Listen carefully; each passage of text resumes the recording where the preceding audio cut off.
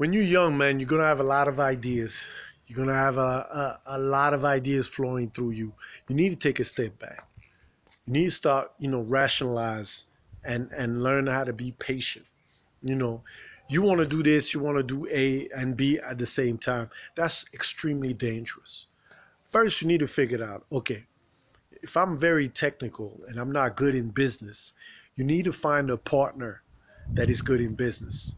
And the other way around, if you're good in business, not good in, your technical background is lacking, then you need to work on your technical background. Whatever you do, you need to take a step back.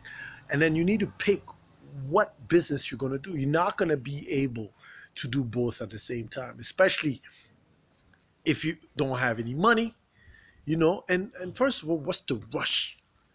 If you 19, 20, 21, which is most of one of those kids I meet and talk to, if you're those age, it'll take you 5 to 10 years to build a strong business, a strong base. By the time you build that business, you're 25, 30, you're still young. You don't have any rush. Why are you rushing? Then you can build your second business. If you want to do both at the same time, you better have some strong backing. You better have some good experience in doing so. You know, I always say, yes, business is a little bit of luck, but that luck don't come to anybody. It comes after you get started, you meet the people, you network and all those things. So, take a step back, find a partner. It's better to be two than one. And I've spoke about that before. And then from there, when you get that step back, then you can plan, get your business plan, where you're going to find funding, who's your customer. A lot of time I ask those guys, so who you gonna sell this? Well, they want to build an app to sell to a big business and make a shitload of money. Man, that's beautiful, but it doesn't happen like that often. Maybe one in a million, but it doesn't. And now, building a unique app, I'm not saying it's impossible. It is still impossible. I'm sure there's a lot of issues that, haven't been thought of. I don't know any, but it is still possible.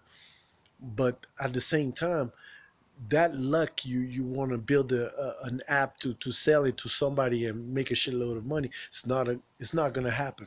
At least not that I know of. So pick your poison, and how you pick your business, which one you want to do, which one you're the most passionate about, which one you feel strongly about, which one you feel, that you can really make it happen quickly and you're going to be passionate and love building it, because that's going to be your fuel that's going to keep you going when things are down, and it will happen.